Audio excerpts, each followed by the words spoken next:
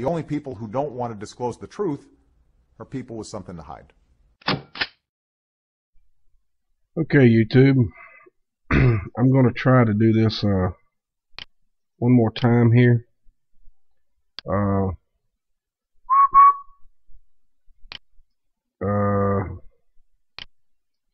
Hello? Okay. Well, I'm having to monitor this for some reason. I did this video just a minute ago, and to bring the first subject up to you, I told y'all a few, I don't know, probably 30 or 40 videos back that your movie maker program is being monitored. And if you do this quite frequently, they come in and shut off your devices, and they don't work.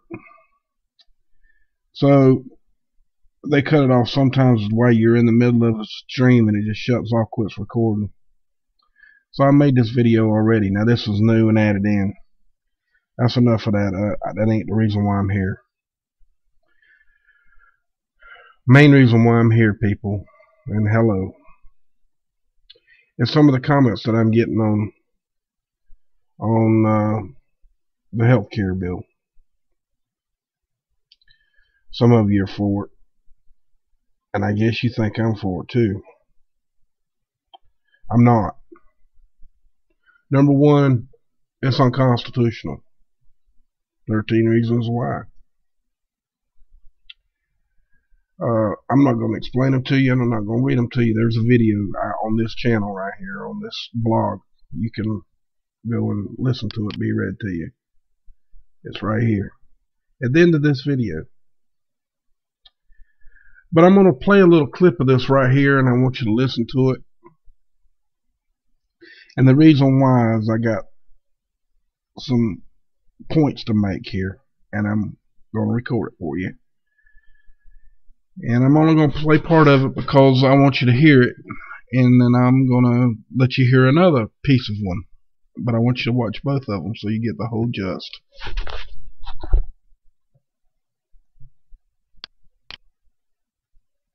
Country, how are you listening? Or did you just pick up the phone? Can you hear me? I can hear you, sir. Oh, okay. Sorry. Yeah, I'm driving, actually, from Chicago to Detroit. But I heard you talking earlier about the government not knowing how to make pencils, and then you talked about brain surgeons, and I happen to be a brain surgeon. So I found your topic quite interesting, and actually just returned from Washington, D.C., where we were reading over what the Obama healthcare plan would be for advanced neurosurgery for patients over 70, which we all found quite disturbing because as our population gets older, the majority of our patients are getting over 70 that require stroke therapy or aneurysm therapy. And basically what the document stated was if you're over 70 and you come into an emergency room and you're on government-supported care, that you get comfort care. And wait a minute. What document, and where did you? What's the source for this? This is the Obama's health. Okay, everybody. You know, there's a little bit of noise changeover when I swap from one mic to swap the mic around here a little bit. And then I want to show you this. But before I get to this point right here, I want to explain some more to you. This video was quite a bit longer. As you can see, we only went, so far. You can go and watch, it's about 4 minutes long. But the reason why I'm making this and I'm putting it together is because I want you to understand that Obama at one time said that he was going to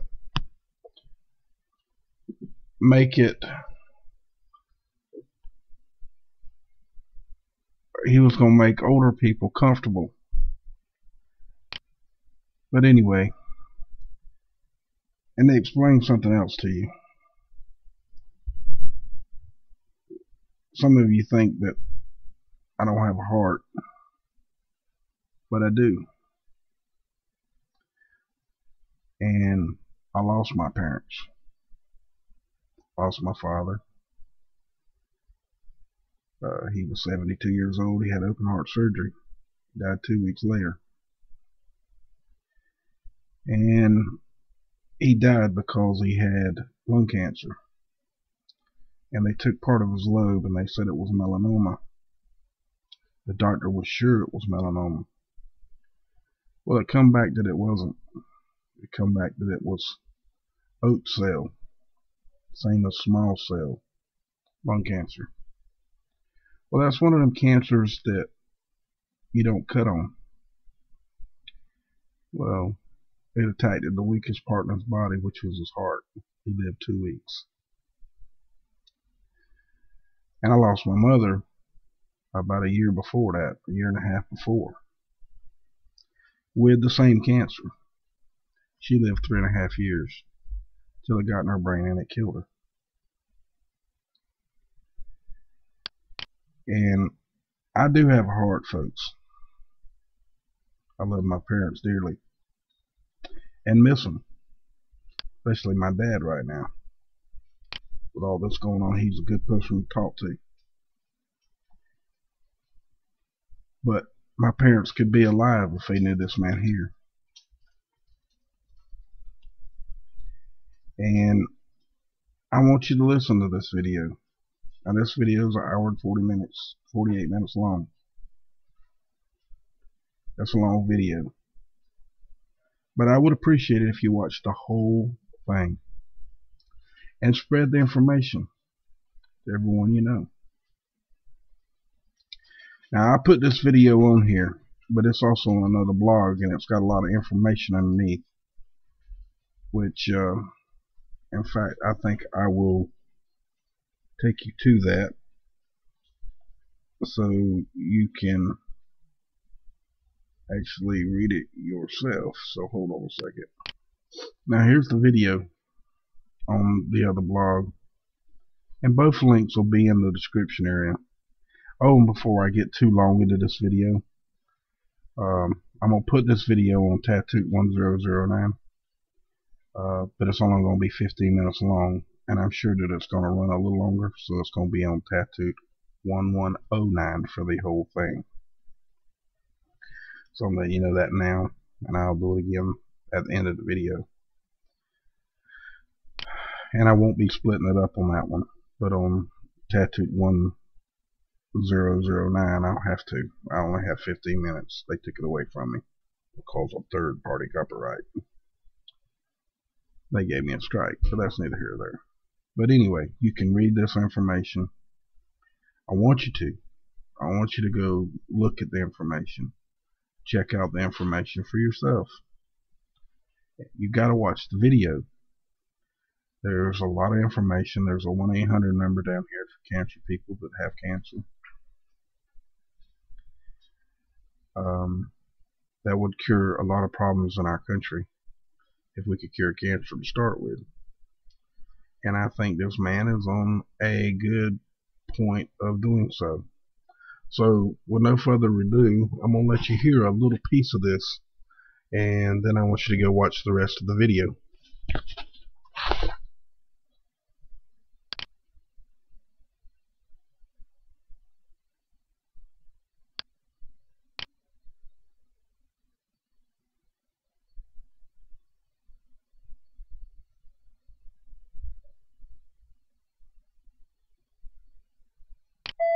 Years old, Kristen, developed a highly malignant brain tumor that had spread throughout her spine and her brain. The doctors told us that we had really 2 options: take her home, let her die, or bring her in for massive dosages of chemo and radiation simultaneously. In either event, she was going to die. They were quite certain of that, and very quickly. Believing her only chance to be the standard route, we gave her the chemo and radiation. It burned her skull so bad she had second-degree burns and her hair never came back. To change her diapers, we had to wear rubber gloves because her urine was so toxic and it burned her. At the end of 6 months, miraculously, she survived the standard treatment, although there was a high expectation she wouldn't. She still had cancer. We were told, sorry, we've done everything we can. Now she's going to die, probably within a couple of months. My wife and I, choosing not to accept that, started reading. The first book I picked up, the 3rd chapter, discussed Dr. Brzezinski. As you may guess, I have some expertise in fraud. In fact, I'm quite certain there are enough attorneys in the room that I could be board-deared as an expert in fraud. and I conducted my own investigation. I have no doubt the man is not a fraud. I have no doubt that he does what he does out of earnest belief that his medicine works. And now you're in a position to judge for yourselves whether it works or not. But it's well established by the FDA that it's non-toxic. 18 months later, we took my daughter off the anti-neoplastin. She had not died. She had no signs of tumor. She remained free for 18 months of cancer. Within a month, the cancer was widespread in her brain. We put her back on Brzezinski's. By the way, at the objections of our doctors, for some reason felt that it had failed her. We put her back on. Within 9 weeks, the tumor was completely gone. She died last July of neurological necrosis. Her brain fell apart from the radiation. The autopsy showed that she was completely cancer-free.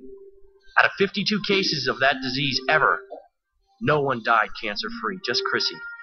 So she didn't die of a terminal illness. She died of my inability to care for her properly, and she died from bad advice. She died because there's a government institution that disseminates false information and is not looking out for the welfare of the people. You know, ladies and gentlemen. Okay, everybody. You heard that. And you can read this stuff that's down here while I'm talking if you want. Or you can go to the page and look at it. I'd rather that you do your own research and look it up. But if you watch this whole video, when we get down to the bottom here, I'll go back and click around on the video a little bit and let you see, just to show you, they show you some stuff. But you can see the 1-800 number. So please call it if you need to.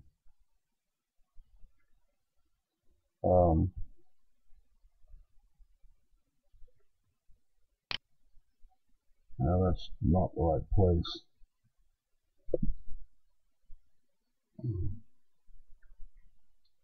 I'm looking for something, so of course when you're looking for it, you can't never find it. But I assure you that it's in here.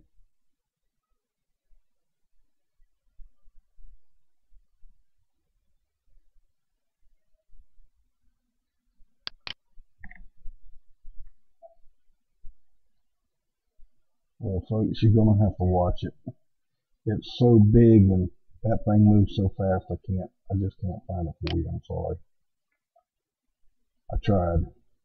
But anyway, back to the point. They're not trying to help you with this healthcare bill. The main thing about this healthcare is to try to take your freedom away from you. That's all they're doing. They're taking your freedom away. They're not giving you anything. They're making you think they're giving you something.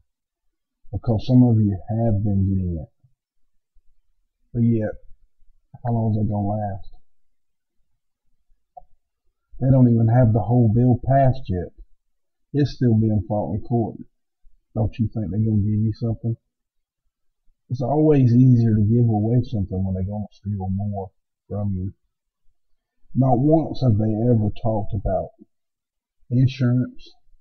Not once have they ever talked about the drug administration. Not once have they ever said anything about that.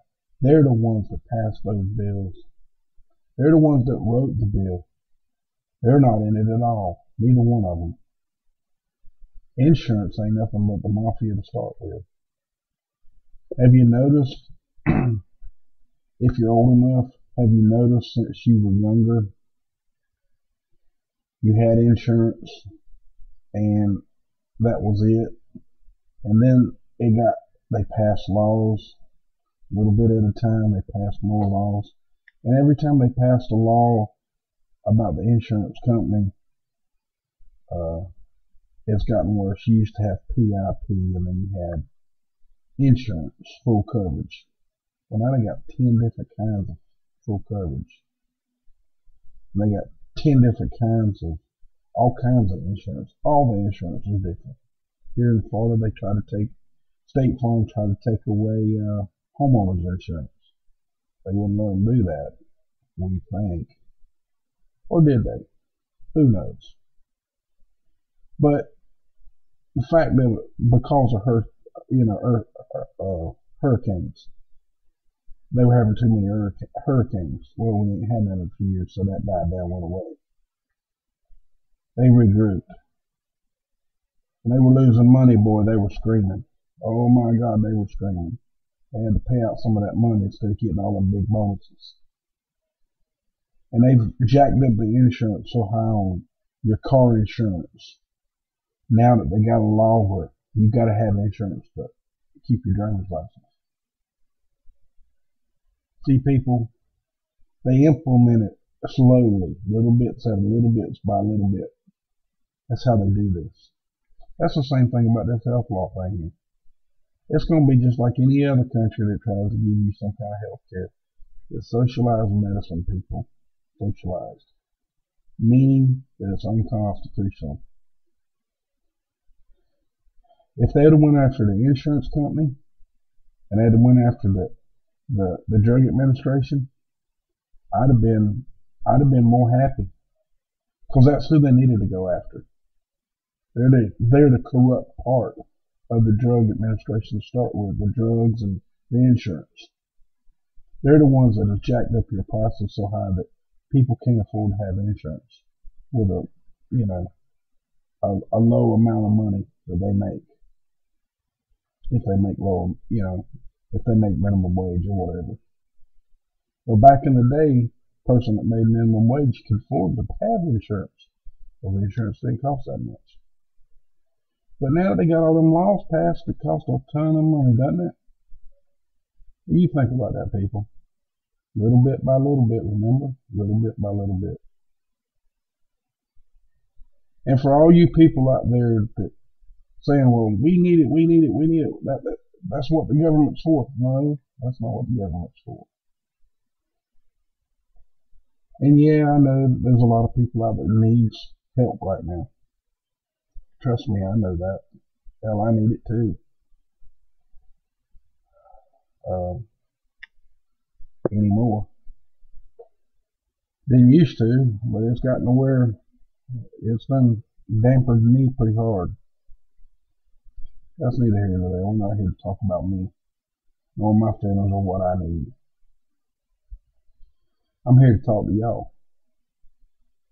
I ain't been on no radio channel. I ain't been on no TV shows. It's just me talking to y'all. And what I'm trying to tell y'all is I fight for the Constitution, and there's a lot of you out there that says the system's broken and it'll never be good. You never get it back. Well, you may be right, folks. But I'm going to give you a little history lesson here. The Act of 1871. I want you to look that up. You can go on my channel, look it up, or you can go look up the Act of 1871, and you will see the PDF. There's a couple of different ones out there that you can read. You can actually read the PDF document if you would like. That's the one I have on my channel.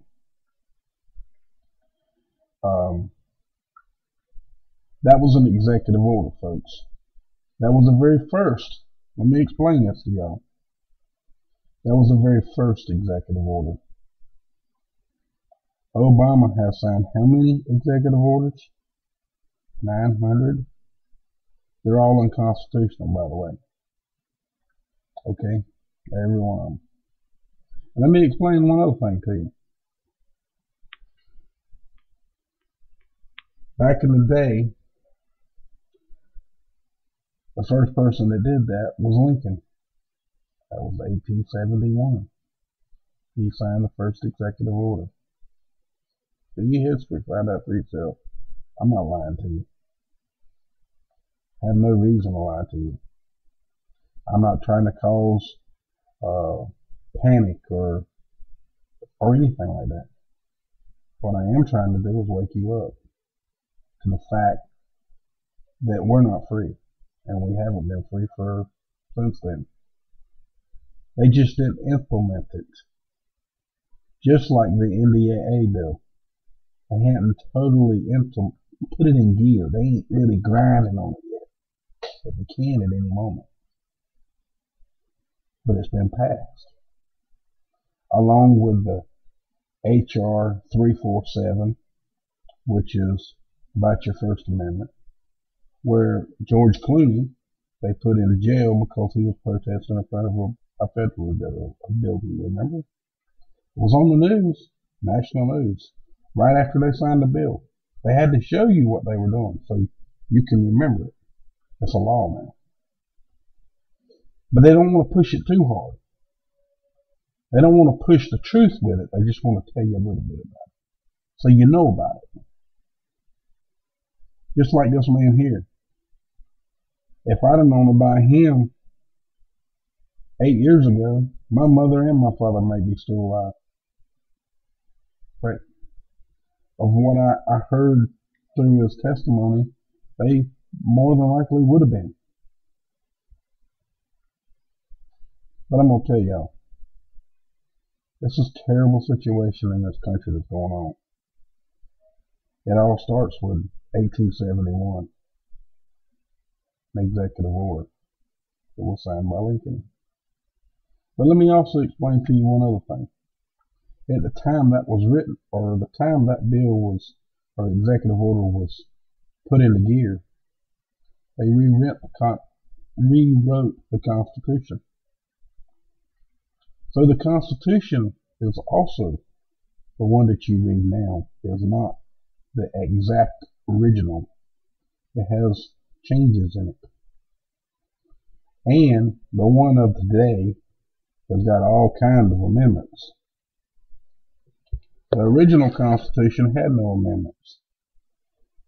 And if we were living by that Constitution, we would be a free nation. In fact, if the whole world had that, the whole world would be free. Now, some people want to put me down because of that. That's okay and fine. But we're supposed to be going through an awakening to be awake. And if we are, then we need to endorse it and do the right thing. And the right thing is, number one, is to get rid of the Act of 1871 and the NDAA bill.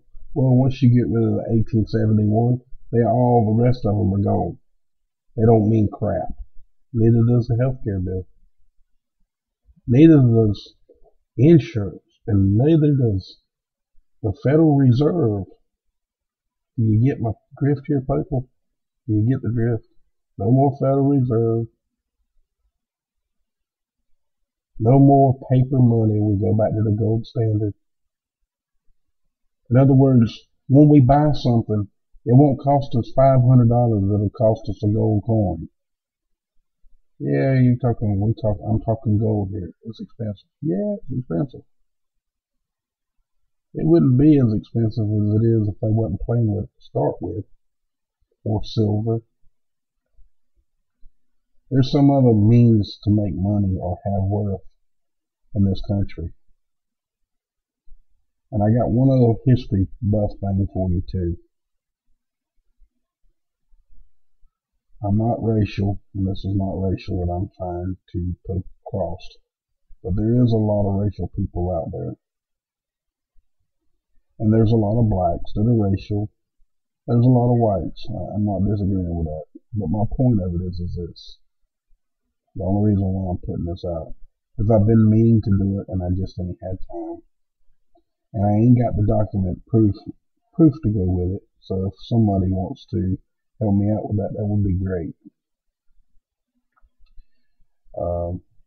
Point of it is we're still fighting.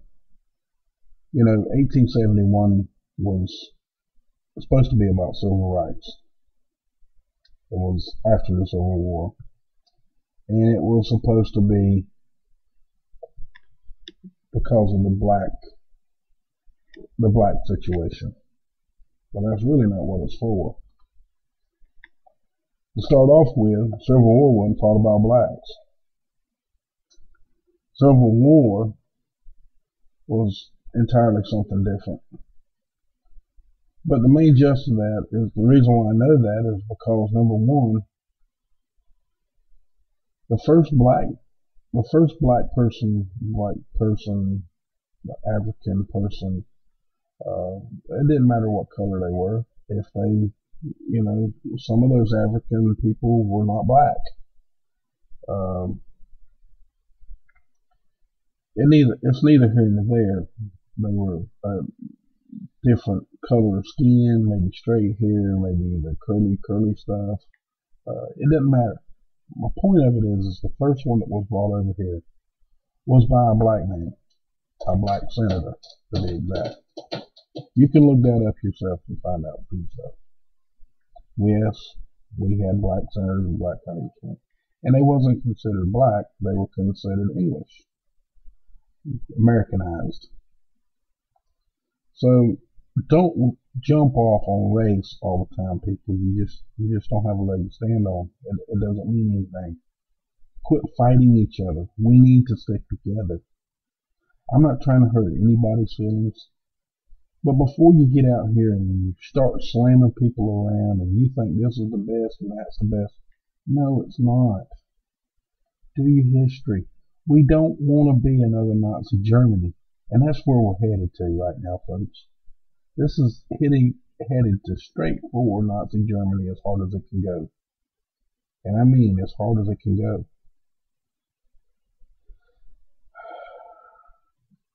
I don't know what else to, I made this video and it was awesome, and now I don't know how this one's going to turn out.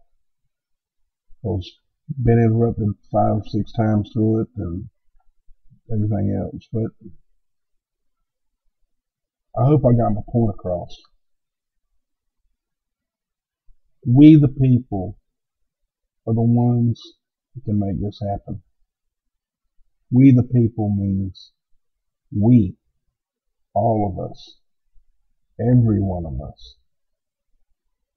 Police officers, judges, lawyers, congressmen, doctors, senators, everybody that we can get involved to fight the corrupt ones. And we have a bunch of them in office. All they're worried about is their money and your money. They're not worried about their money so much because they know they got it. They're worried about their money and your money and everybody else's money. That's what the elite does.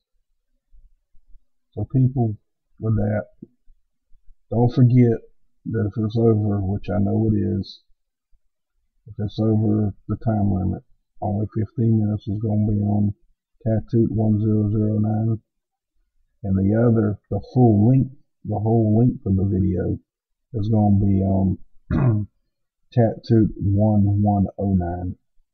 That's my other channel. And if you haven't subscribed to that one yet, please do so, because I don't know how long this one's going to stay up. If you agree with me. If you don't, then, more power to you. Much love to you. And I hope one day you're not the one on the other end of the pill that they're giving you because I told you so. Much love to y'all. Good night.